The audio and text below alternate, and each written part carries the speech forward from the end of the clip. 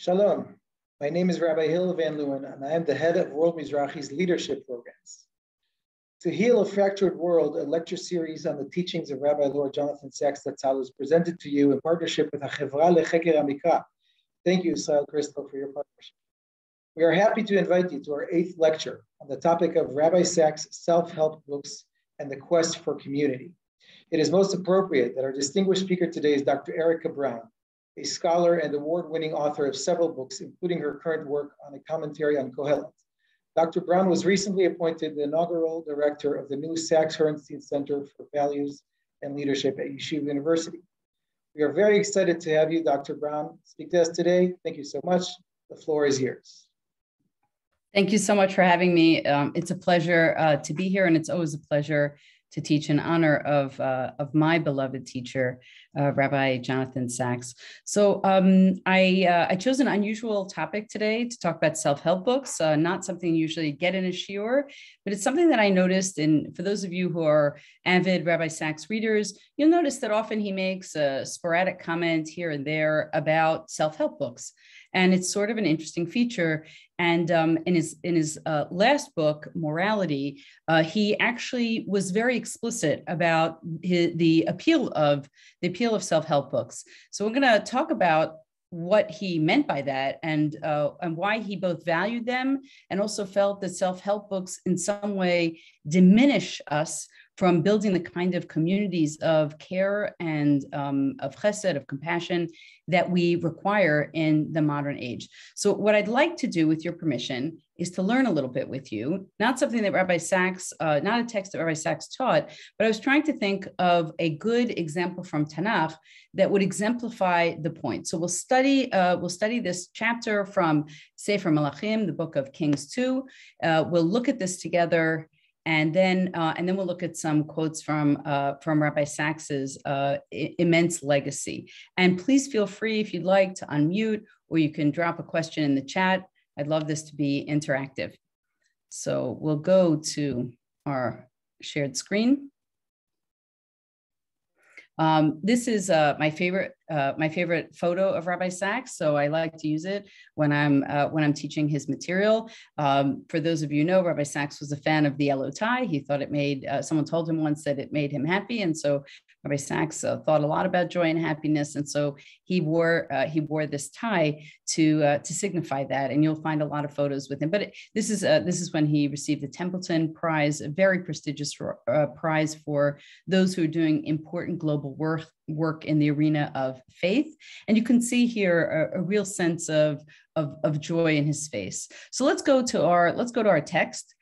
This is a text that may be familiar to many of you or new to some of you. It's a text that I think is very, very rich and nuanced. And so I'd like to read it, do a close reading with you of the text, and then talk about how it fits in within the framework of self-help and the quest for community. ויהי היום ויעבור אלישע אל שונם, ושם אישה גדולה ותחזק בו לאכול לחם, ויהי מידי עברו יסור שמה לאכול לחם. So one day, Vayhi Hayom, and it was on the day, this expression will appear frequently, and the chapter seems to give us an indication of the passage of time, and we'll see this again. Elisha passed by. V'avur is another word that we'll pay attention to because it will also reappear. As Elisha would pass by the town of Shunem, let's say he was on the tour, right, on the tour, the prophetic tour, and solving problems as he was wont to do, and he would stop in Shunem, and there was an Isha Gedolah there. So various Mefarshim commentaries talk about what Gedolah means. Does this mean she was a person of particular holiness and importance in the community? Does this mean she was a woman of particular wealth? And as we go on, we can see that both of those will be indicated by the text. And she impressed upon him to break bread there, right? So impressed upon him seems, here it's translated as urged him.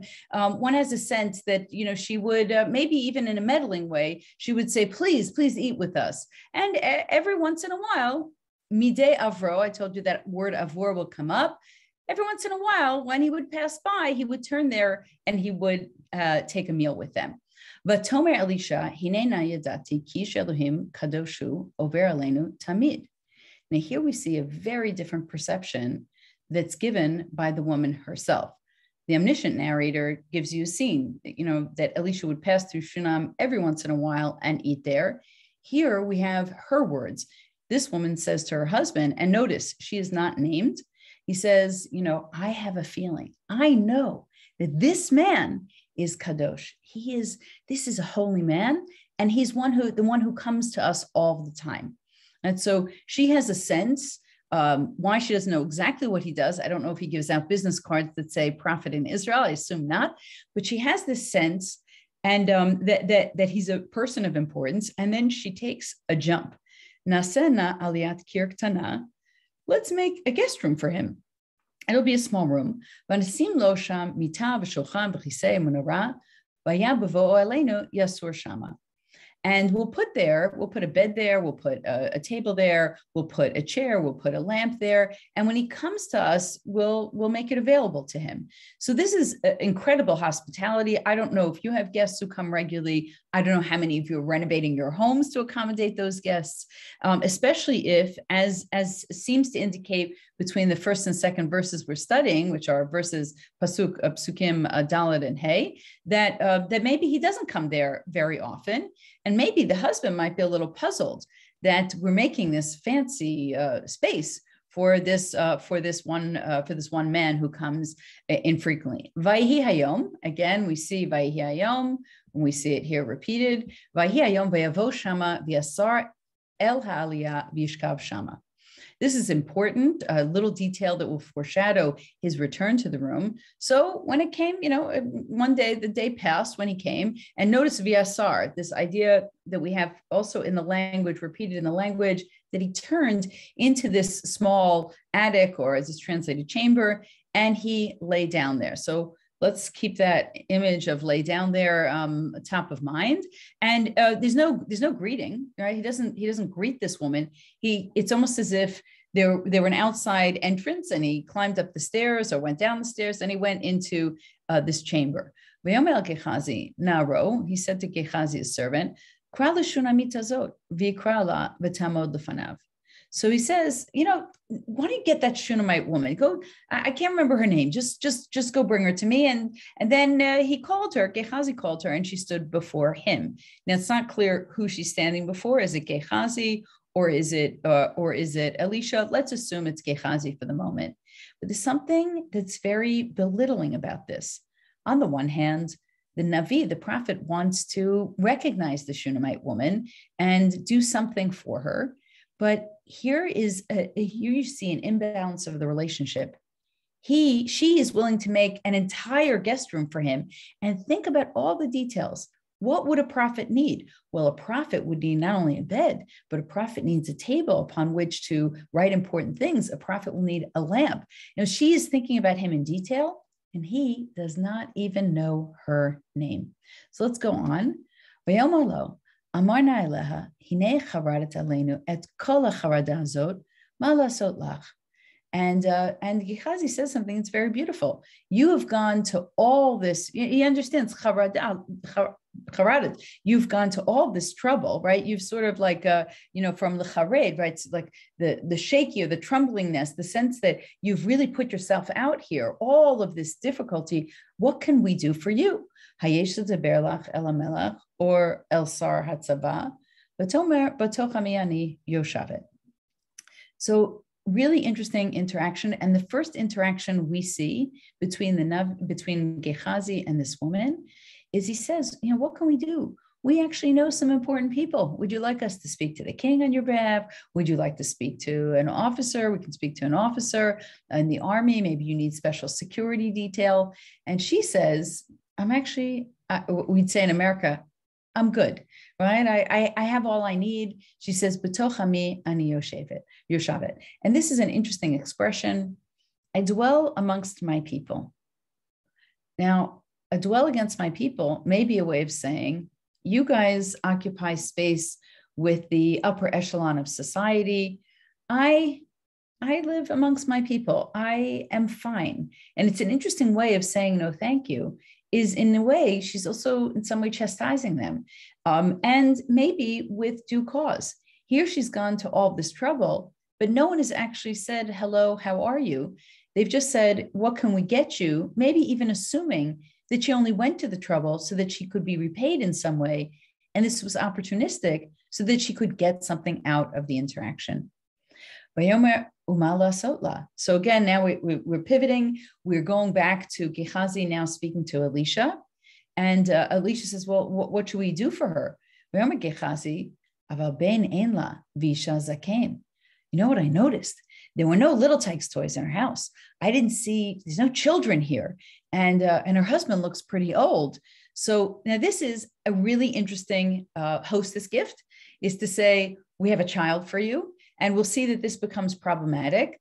On the one hand, there's a sense that Gehazi is taking in this woman's circumstances, that perhaps she's being particularly kind to them because she's not investing her kindness upon her children. But on the other hand, there's something atonal about this moment. Let's continue.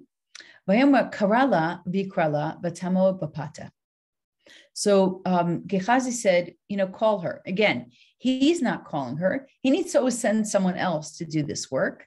And he calls her, Gehazi calls her, and she stands at the patach, at the threshold.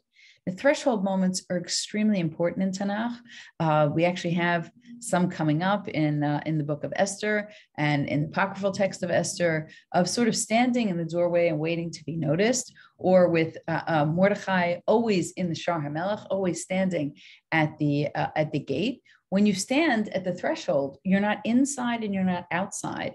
And in a way, this cue of where she is physically, this staging, suggests to us something very, very powerful, that she doesn't feel comfortable, even though she's built this space, she does not enter the space. She has a sense that there's holiness and there's her, and there's a space between them.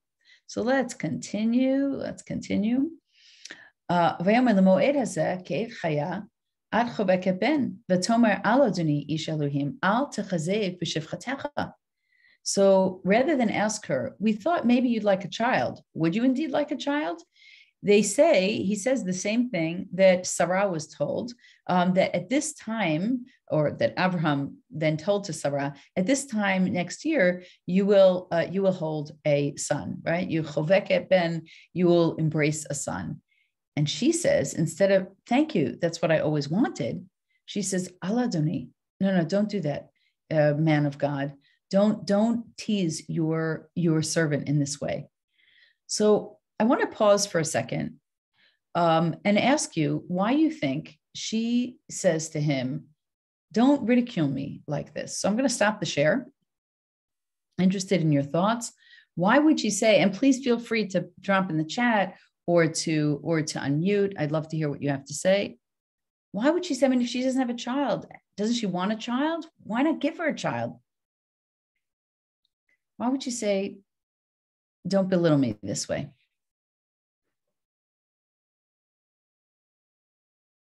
It's Sunday morning. Maybe you need another cup of coffee. That's okay. Go get one. Any thoughts on this? Maybe she has miscarried. Thank you, Polly. Maybe she's miscarried a few times. Like Sarah, she's also unwell. Jody, she feels unworthy. Thank you.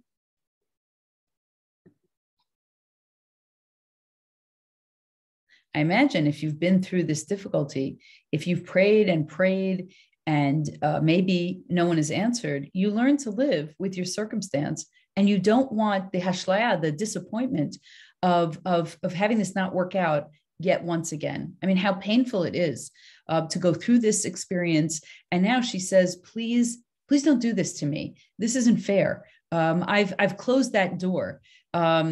Harriet says, is he negating her worth unless she has a child, right? Maybe seeing that without a child, she'll be, with a child, she'll be complete, and she's incomplete now. And Deborah, she doesn't want to be disappointed yet again. And when she says, B'toch ami, ani yoshavet, maybe she's saying to the prophet on multiple levels, I have learned to live with my life the way that it is. And I've made a good life, and I don't need anything. And that statement, I think, is extremely powerful. If someone said to you, a person of power, I can do anything for you, anything you want, and you said, actually, I'm fine the way I am. I'm content. I live amongst my people happily. That's just a remarkable spiritual level of life satisfaction. So I'm going to go back to our shared screen. Keep those chats coming. Always want to hear them. So it doesn't matter. It doesn't matter what she says. And it's because obviously she hasn't been consulted. She hasn't been greeted, nothing in this. And what happened, what the prophet portended did indeed take place. The Tahar Isha v'tele ben l'moed hazeh ke'et chaya asher diber aleh Elisha. So exactly as Elisha told her, and remember, she's only called the Shunammite woman. He doesn't even bother saying, what is your name? So he's giving her a child without even knowing her name. How can you operate this way? You almost have a sense as the reader that something will go disastrously wrong. Bigdal hayaled, Vayhi hayom, notice Vayhi hayom is sort of the pacing that keeps continuing with this story. V'yitze el aviv el hakotzrim. So this boy goes out one day to see his father, who's among the reapers. So we don't have any scene of this child growing up. There's no sense of his childhood. This is one of the multiple barren texts in Tanakh. And of course, all of them are connected linguistically and thematically. Here we have a piece, as you can see, of the Sarah story. We also have a piece of our story of Shimshon, the birth of Shimshon, with a woman who is unnamed, who is given this gift that she did not ask for. And what's striking is that in certain stories, like the story of Sarah, like the story of Hannah, there's an episode of nursing, right, of weaning, of being with the child. Even Moshe, who's separated from his mother, Miriam manages for him to be nursed and then weaned. So there's some kind of connection to his family in the formative years. But Vigdal Hayaled almost suggests that he raised himself, that somehow this child wasn't really wanted, and the child grew up disconnected. And so he walks to his father, not his mother, notice, not his mother, and Vayomer el aviv, Roshi, Roshi. And the first thing we hear in the words of the child is that his head is hurting him. My head, my head. Vayomer el hanar, se'eu el imo.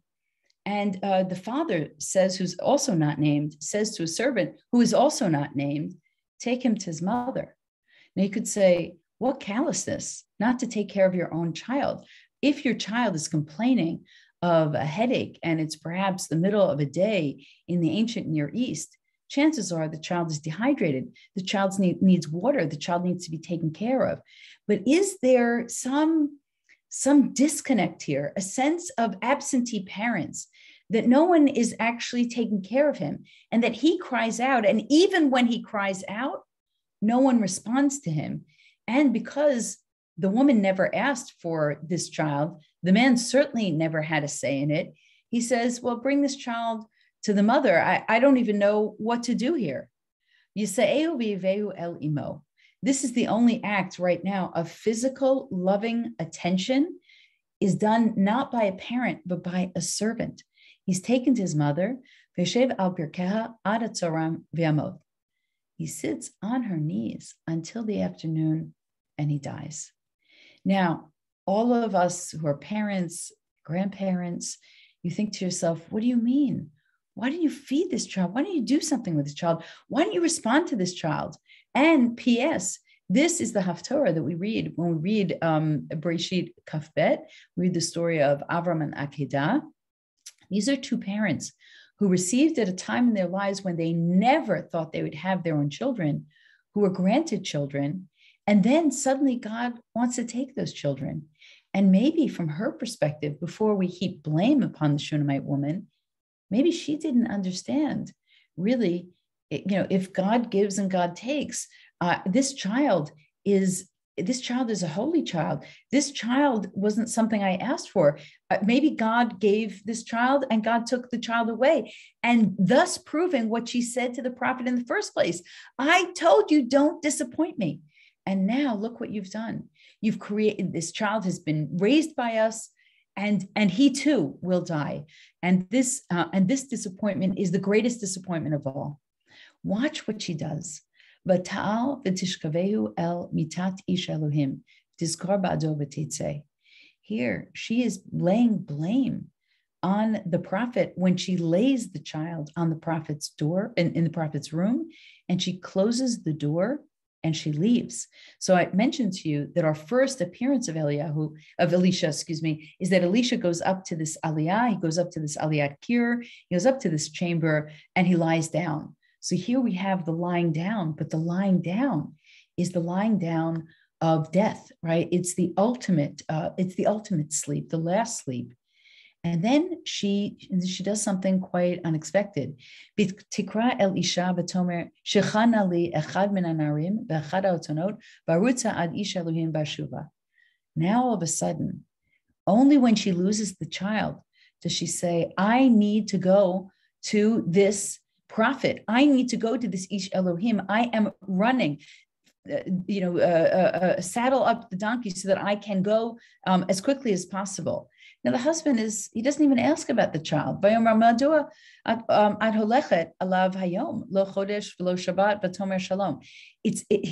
They're so disengaged from each other that he doesn't even know that the child has died. It's as if she puts him up there in the room. I hope you're seeing all the curiosity and oddity of the story. She puts him up. She doesn't even say anything to her husband, as if, don't even get in my way.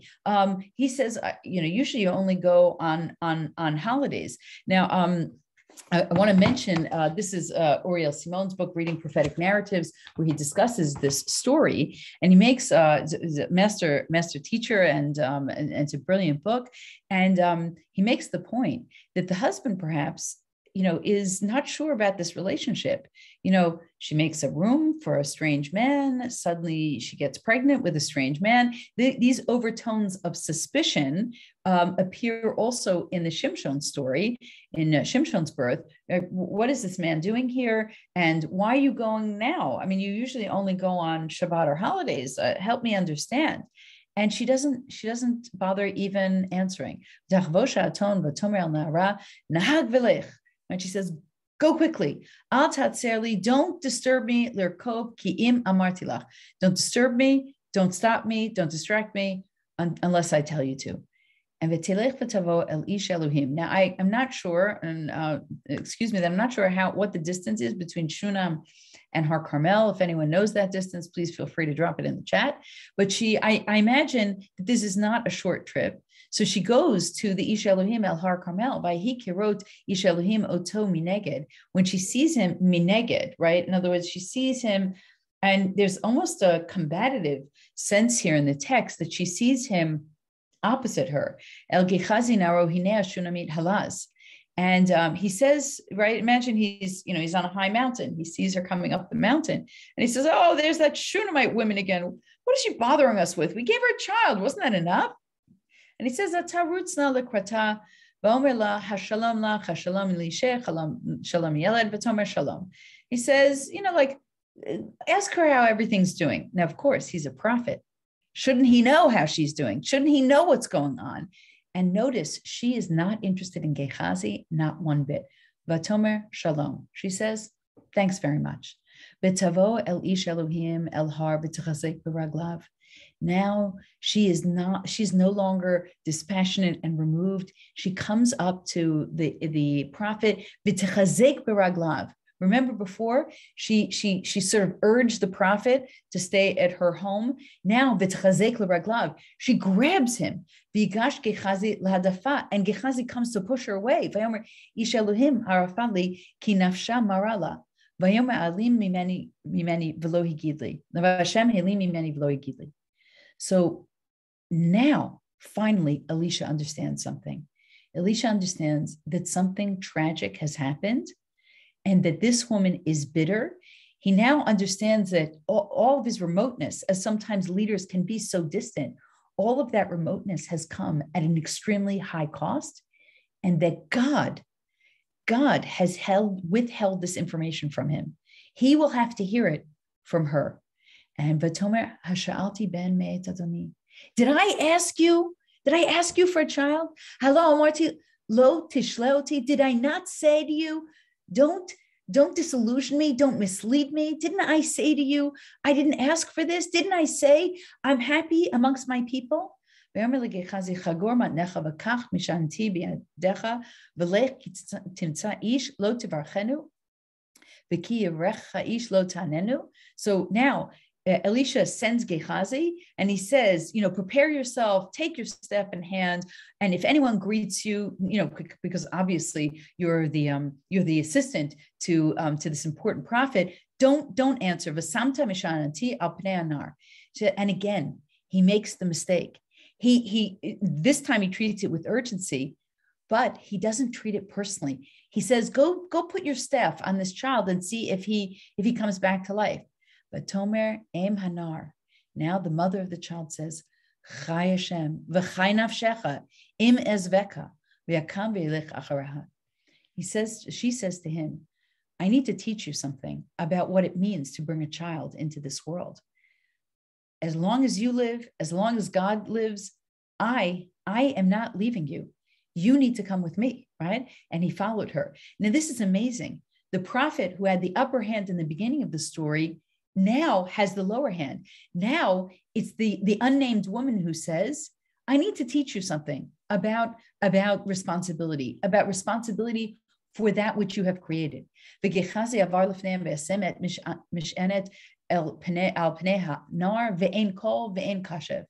So of course you knew that this wasn't going to work. Gehazi tries his magic stick. He puts it on the face of the child, but there's no voice, there's no heartbeat, there's nothing. And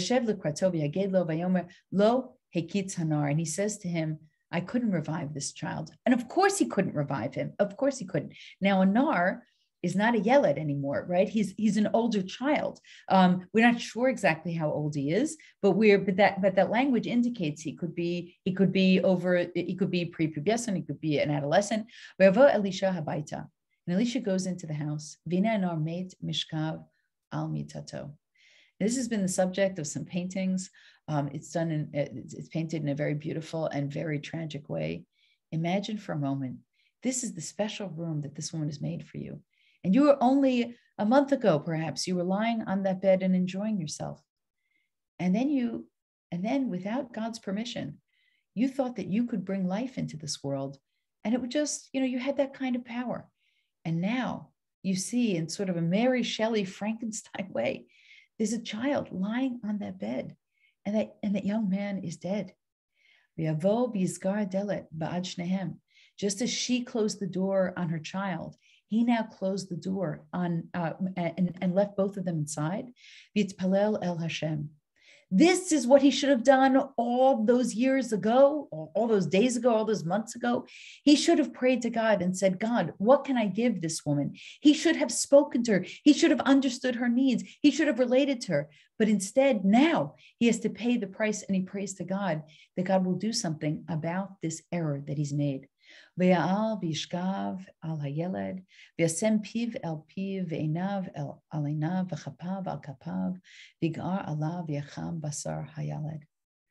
And then, without God sending any word as to what he should do, he lies across the child totally.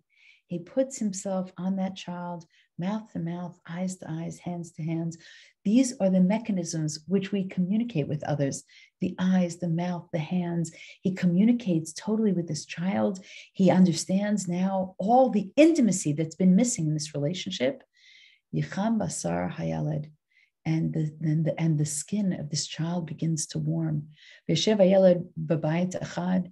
Hena v'achad hena v'yal v'yigar elav yizror yitzorer hanar ad sheva pamim v'yivkach hanar et enav.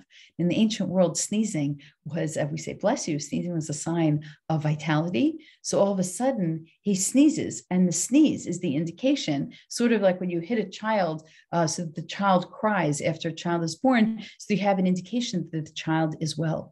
V'yikra el Gehazi v'yomer kara el shunamit hazod. And Elisha calls Gehazi, and once again he makes the mistake of not knowing her name. All of this has happened, and he doesn't know her by name. And he says, Si vanech, pick up your child. This is the message that the Malach Hashem gives to Hagar in chapter 21 of Bereshit, of Kaf Aleph, where Hagar leaves her child even though she has a divine promise. God promised that this child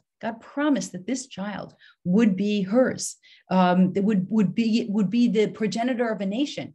And she puts him, when she runs out of water, at the side, and she does nothing to provide relief. And he says those same words, pick up your child.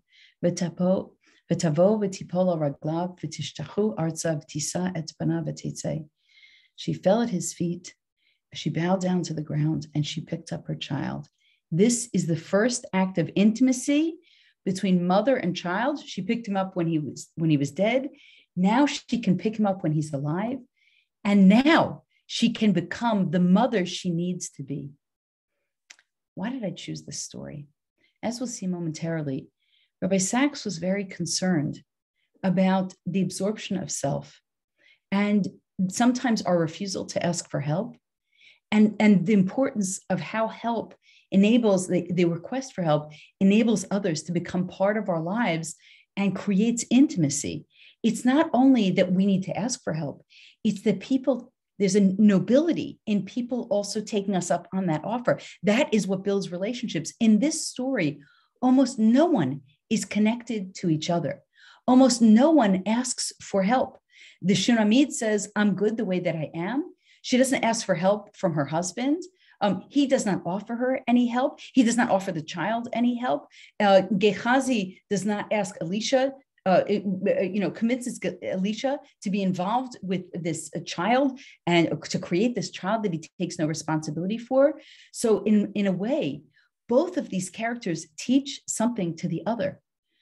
Gehazi and Elisha teach the Shunammite woman, you should want a child. You should believe that we could give it to you, and you should take care of him. How did you let this happen? Si vanech, pick up your child. Every nation, every relationship, all of Masorah begins with picking up a child. And then the other side is true as well. She, the Isha Shunammite, the unnamed woman, teaches him something extremely important. She teaches Elisha, and by virtue of teaching Elisha, she also teaches Gehazi, B'toch ami ani yoshavet. I dwell among my people, as should you. You're spending so much time with kings and officers and others that perhaps you didn't bother getting to know me. I, who went to all this trouble to do something of kindness for you. You didn't bother to know me. You didn't ask me what I wanted. You didn't listen to me when I told you this wasn't what I wanted. And perhaps the lesson here that she teaches the Navi is be involved, be responsible for that which you create. So with that, actually, I'm going to stop the share for a moment. I've talked much more than I wanted to. Any thoughts on this story, observations that you want to share as we've read the story together? Oh, and thank you, David, 53 kilometers. That's a distance. That's a distance. Thoughts about this story? Different readings? I love a good debate. All right, we're going to go back to our screen share. I'm not giving up on you. You're welcome to talk anytime you like. So I want to talk a little bit about how this story can illustrate something an insight that Rabbi Sacks gave that I think is very important. And I'm going to share with you some of the quotes from his book, Morality, where he does a more full explication of his love for self-help books with a little bit of cynicism. He says, help for me has always been other help. Nonetheless, I admit, a longtime devotee of self-help books. I have felt the fear and done it anyway. I have refrained from sweating the small stuff. I've experienced the life-changing magic of tidying. I know the power of now. I'm okay and you're okay. And I no longer sit worrying who moved my cheese. I've read more books on happiness than I can count, shelf loads of them. And my commitment stretches way back to the classics of the gene. I've even read the very first Samuel Smiles self-help, written in 1859, with its no-nonsense opening, Heaven helps those who help themselves. So I don't mean any criticism of such books, still less of those who read them. But one thing has always puzzled me from the outset, the obvious thing. Self surely is where it begins, not where it ends. It's the problem, not the solution. If I look back on my life, I discovered that it was always someone else who set me on a new trajectory. I suspect the same is true for most people. What he's saying is, on the one hand, we read self-help books and we might get insight into how we can manage a situation differently. Perhaps we're feeling particularly anxious about something and we read Don't Sweat the Small Stuff and we're able to label something. This is small, and whereas this is a priority. Maybe we read something so that it can help us in managing others. Certainly, I read a lot of leadership books, which I would say are sort of a leadership self-help book. How do you supervise? How do you manage? How do you motivate people? How do you inspire people? How do you fundraise? All of these things provide important, what we might call life hacks, important ways in which we can get by and handle a situation differently. But the problem is, when I'm sitting in my room and I'm reading a self-help book, what I'm not doing is actually reaching out to others and seeing what guidance they might give me in my management of a situation. Because what a self-help book can never do, and what a leadership book can never do, is understand the unique context in which we find our own commitments and our own difficulties. Jody, I wanted to just comment on your comment in the chat. There's a whole section of the bookstore called Self-Help. What we need is a section called Help Others, right? Simon Sinek, thank you very much. So let's look at, as he continues, the idea being that, that what has really changed us in life is often a comment that someone else has made, the comment of a parent or a teacher or a friend or a mentor or a boss or a fellow colleague. It's worth thinking about why self-help in this peculiarly modern sense has emerged, often as a substitute for what in previous centuries would have been a religious quest. The answer, I think, was given by the American scholar Philip Reif in his book, The Triumph of the Therapeutic, published in 1966. One of his most insightful points was that in all previous generations, people helped those suffering depression or loss or bereavement by seeking to reintegrate them into the community. That, for example, is the point of the ancient and still powerful Jewish custom of Shiva. A bereaved family sit together for a week and are visited by members of the community and by friends. It's a period in which you are hardly ever alone. It is exhausting, but it achieves many things. Above all, it prevents you from retreating into yourself. It softens the jagged edges of grief.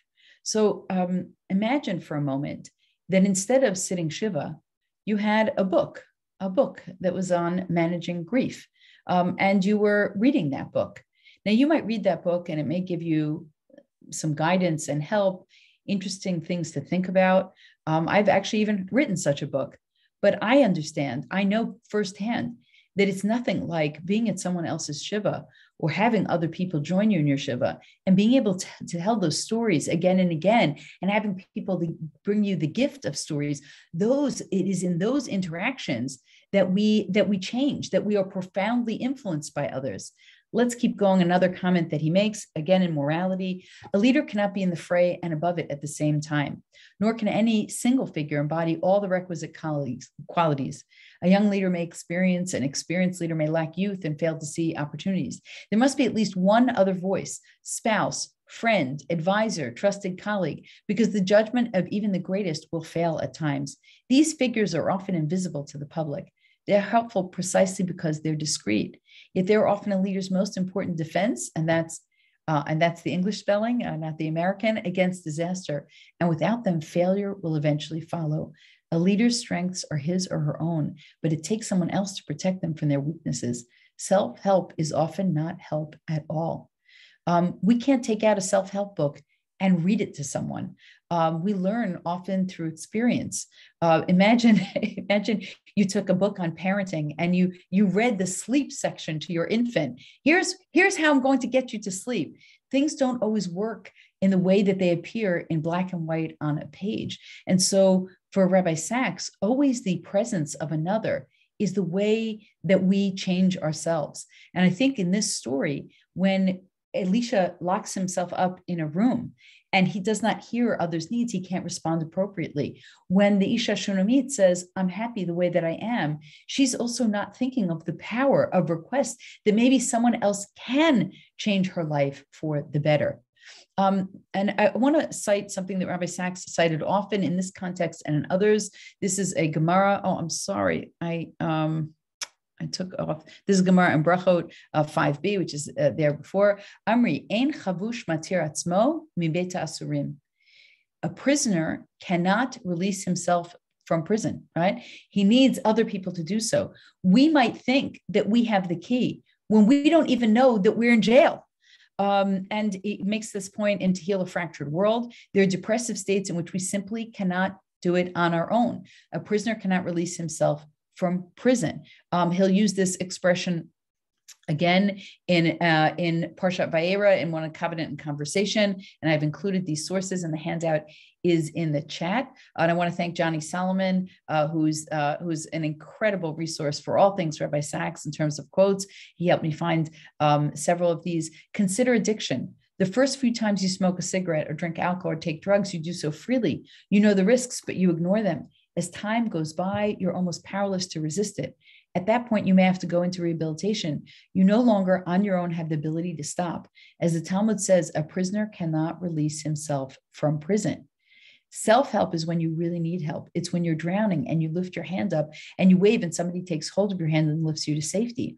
Or to use the other metaphor used by the Talmud, a prisoner cannot release himself from prison. You can't cure your own depression. Someone else needs to release you from that prison. So as you can see, this is a theme that appears in several places.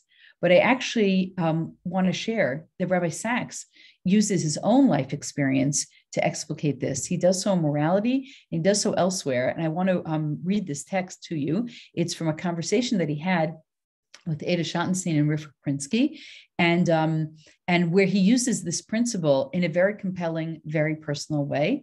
This is a story, again, he fleshes out in his book, Morality. I was very struck by the statement in the Gemara, Ein chavush matir et atzmo mi beit hasurim, that a prisoner cannot release himself from prison.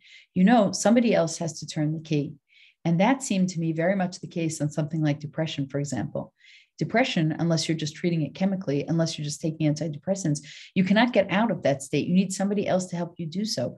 And this was always very clear to me. But the example I gave, of course, I'm not going to tell the story in detail, came from our honeymoon when I nearly drowned.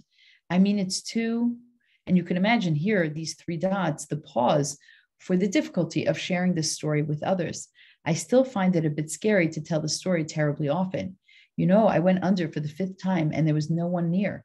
And this was in Italy. And I said, I remember my last 2 thoughts. Number 1, what a way to begin our honeymoon. And number 2, what's the Italian for help? But clearly somebody else saw me and saved me and so on. But self-help was absolutely no use at the time, none whatsoever. I was drowning and I needed somebody to hold my hand and pull me out. And I think a lot of our personal problems do tend to be like that. Now, obviously, self-help is real and important. And it's what Hillel meant when he said, Im ein ani li mili, if I'm not for myself, who will be for me? So clearly we have to work on things ourselves. Nobody else can save our problems for us. But it does really need somebody else to, as it were, metaphorically hold our hand when we manage to get on dry land. And I don't think these things are stressed often enough in the self-help literature. It's wonderful literature, no criticism of it, but it does leave out the fact that we need somebody else to take us out of that locked room. And I want to stop here because I think this is one of Rabbi Sacks's most profound gifts, is that he was able to use the text of his own life to illustrate. It was not easy to tell that story, a story that, as I mentioned, he tells in greater depth in his book, Morality, to be able to, and I think he told these stories, if I'm not mistaken, later in life, when perhaps he felt more comfortable sharing with others and using himself, periods where he himself experienced low states. He talks in several books about the low state he experienced after the death of his father for 2 years. He really struggled to get out of that. Now, you can read a lot of self-help books, but that's not what's going to lift you up and carry you over the dark cloud. And again, I think he doesn't derail these books. I think he thinks that they're really important, but he thinks ultimately the help that we need, and we're often so afraid to ask, is the help from others. Is to be able to say to someone else in extreme cases of addiction or of a variety or levels of depression. And then in other cases, when we simply ask someone else for help. Just this morning, I was in conversation with someone and I said, please ask for help. And he sent me a message and he said, I'm not good at asking for help. So, I thought to myself, well, if you know, when you ask, you enable other people to be there for you. You enable other people to actually do what they want to do. I want to share an incredible thing. I almost canceled today because in a few hours I'm getting on a plane to take, along with Terry Herenstein, who my blessed friend and partner who is coming with us. We are taking 28 Yeshiva University students to work with Ukrainian refugees in Vienna. The Viennese Jewish community has been taking Jewish and non-Jewish refugees by the hundreds, and we're leaving in a few hours. This trip was created in only a few days. And I have to share with you, and I'm going to try not to get verklempt when I say this, I left a message late yesterday afternoon in my own synagogue. How many people came with donations? It was really like the story of Moshe and the Mishkan. I had to tell people to stop, right? Cash always works. That always fits in the suitcase. But a list of what people needed, not just giving anything that we wanted, but really in the Elisha and Shunammite, the story, the phrasing of the story is to give people what they actually ask for. The Viennese community let us know this is what we need. And all we had to do was ask. And you know what? It wasn't a burden to ask. It helped people feel less helpless in the face of a tragedy that's going on for many of us on the other side of the world. People want to help. I just want to give a tiny example. A friend of mine was on a plane and she was lecturing in front of she was bound to lecture on the other side of the country to a very prestigious group. And she realized that she didn't have her suit. So she actually told the airline, she told the steward. The steward helped her make a call to a store. They put a message out on the airplane communication that someone was looking for a ride to a particular mall so she could buy the same suit. And within a minute, and everyone was very happy to help. And I use that as a tiny and insignificant example, because I think it speaks volumes to the way people are willing to help in small and also even more so in large causes. I want to go back to our shared screen because our story of Elisha and the Shunammite woman does not end here. It ends with a little postscript, and I'll read that postscript to you. This occurs 4 chapters later in Melachim Bed. V'hamelech medaber al Gehazi nar ish Elohim lemor sapra na li et kol hagdola asher asa Elisha. So a king is talking to Elisha, and he says to Gehazi, and he says, I want to know all the amazing things that your boss is doing. Vayhi hu misaper lamelech et asher hechaya et hamet, v'ina isha asher hechaya et bena, tzoeket el hamelech el bita vel sadeh, vayomer Gehazi adonai hamelech zot haisha v'zeh bana asher hechaya Elisha. So he's telling him this amazing story of Gehazi and Elisha and the revival of this child. And just at that moment, this woman walks in and he says, oh my goodness, this is actually the exact child. This is the woman whose child Elisha revived. V'yishal hamelech lishav disper lo v'yitein la hamelech saris echad lemor heshiv et kol asher la met kol tfuat hasadeh miyom azva et haaretz va'ad ata. Now it happens in the intervening chapters that there was a terrible drought and famine, and land was requisitioned. And Elisha and this woman comes to complain that her property has been taken, and the king restores the property. Now, Uriel Simon says we may conclude that this little story is utterly different from the story of the woman of Shunem in its narrative mode, but totally dependent on it for its contents. It's not read as part of the story, but as an interscriptural response to it. So in other words, this story is a response to what she said earlier. He said to her, do you want me to speak to anyone in a high place? Is there something you need? And she said no. But in actuality, there's something that she did need later on, where speaking to the king actually was beneficial to her. So it's not true. Sometimes we think, I'm happy, I'm good the way I am, I don't need any help. But in fact, the offer that they made before ended up, in fact, being useful in the end. I want to share a comment from a book that Rabbi Sacks quotes sporadically, and that's the book by Will Storr called Selfie, How We Become So Self-Obsessed and What It's Doing to Us, how we became so self-obsessed. One of the dictums that defines our culture is that we can be anything we want to be. To win the neoliberal game, we have to dream, to put our minds to it, to want it badly enough. This message leaks out to us from seemingly everywhere in our environment, at the cinema, in heartwarming, inspiring stories we read in the news and social media, in advertising, in self-help books, in the classroom, on television. We internalize it, incorporating it into our sense of self, but it's not true. It is, in fact, the dark lie at the heart of the age of perfectionism. It's the cause, I believe, of an incalculable quotient of misery. Here's the truth that no million-selling self-help book, famous motivational speaker, happiness guru, or blockbusting Hollywood screenwriter seems to want you to know. You're limited, imperfect, and there's nothing you can do about it. Now, this is a sad message, and I don't share this author's particular pessimism, but I will share this. Sometimes we think that we buy a book and it's going to teach us, and we're going to figure life out through books. Goodness knows that's pretty much my library, figuring things out. I remember buying a book when I was doing my PhD and I had to learn German. So buying this book, German the easy way. Well, for any of you who speak German, there is no easy way. And the title was so appealing that I thought I could, just buying the book and through osmosis, having it on my shelves would actually solve the problem.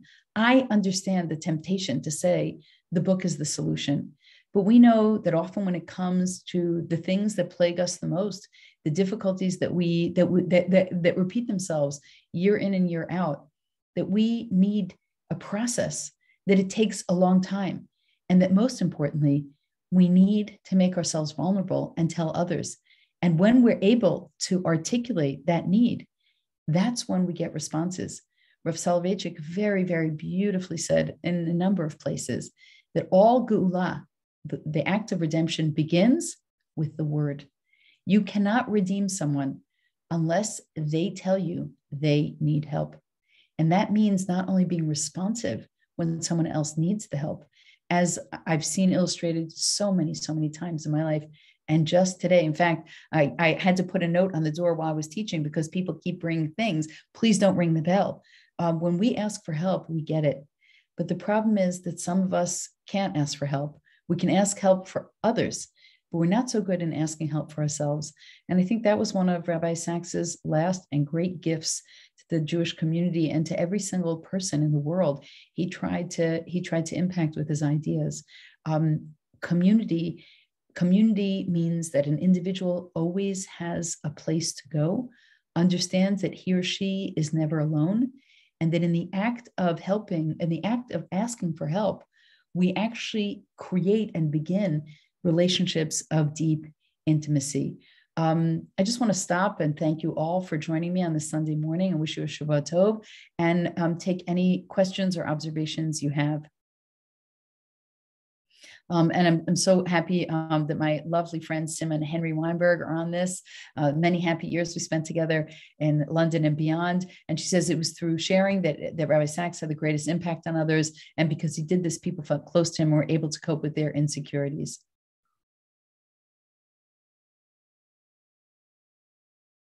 Other thoughts, other questions? I love that observation, Reba. You cannot perform CPR on yourself. The lockdown during the pandemic, Deborah, has validated, even though Zoom has been wonderful, it's true. But I can say, having now taught classes in person, there is nothing more wonderful than the three-dimensional people that I'm in contact with. Susie, we're wired to think negatively and sometimes have a hard time rising above these tendencies. What such books do is pump you up and give you the confidence in thinking differently and building a positive mindset. And by the way, if there is a self-help book that has been particularly helpful to you, please drop it in the chat. Let's share. Because I'll share one from a leadership space, Leadership and Self-Deception. I think that's been one of the most incredible books in my leadership journey. I'll just put it in it's put out by the Arbinger Institute. So I'm going to just put it out to everybody.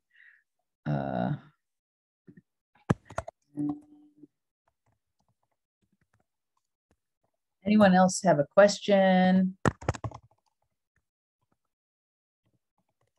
Observation? All right, if not, I will wish you all a blessed week, and I'm taking all of your thoughts and your tefillot, your prayers with me to help the refugees. I feel that we're not going alone. We're going with the koach, the force of all the Jewish people. Thanks so much. Thank you very much, Dr. Brown, and thank you everyone for joining us. Next week, we are very, very privileged to have with us Rabbi Dr. Jacob J. Schachter, who will be speaking, please God, about the reflections on the life of Rabbi Sacks. We're looking forward to seeing you all next week. Same time, same place. Take care and Shavua Tov to everybody.